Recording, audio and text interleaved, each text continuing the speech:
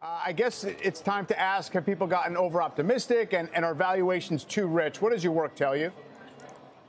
So thanks for having me on as always, Mike. And I think, if you looked at the results of the poll you highlighted earlier, it certainly does point to a lot of enthusiasm in the market. I agree with one of your earlier guests who said with the clients he's talking with, everybody's, kind of cranky and not feeling all that great. But when we look at the AAII data, which is more of the retail side, it does look like sentiment is starting to get a bit extended. It's not at the hold your nose and sell signal yet, but it's starting to get pretty close to it. From a valuation perspective, my work says there's a little bit more room. My valuation and earnings model combined tell us the kind of bull case on the market is 4,700, 4,800, but that is really at cross purposes with what we're seeing from the sentiment side. So I think it's a very, very tricky market.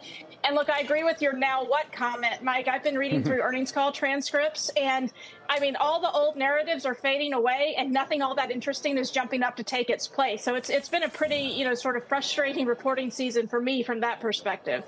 What has that done for your outlook to, let's say, 2024 earnings? Is it kind of too early to make the call as to whether there's further downside or whether they're reliable at this point in terms of the consensus? So we're pretty far below the consensus. Now, I tell people not to get too alarmed about that. I'm at 227 is my early cut of 2024.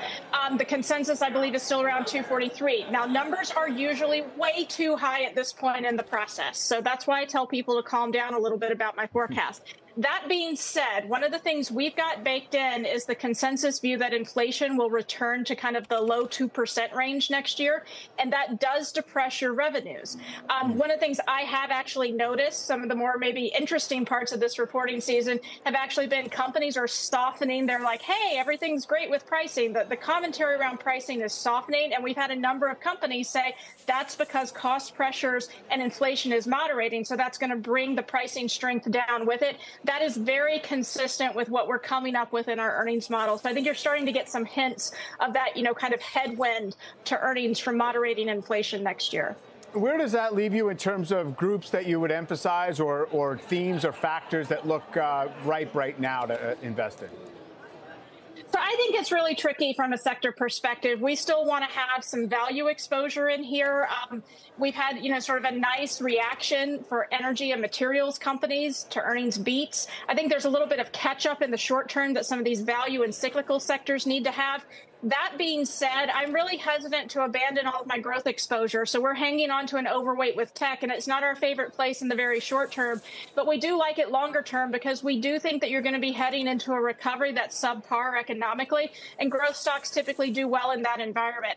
I've been joking with people today. I don't love all the commentary I'm reading on AI. I understand why a lot of investors are annoyed and rolling their eyes. But I do think there is something there, and I do think a lot of the secular, kind of long-term efficiency tailwinds, not just from AI, but from tech and software companies generally, are still around.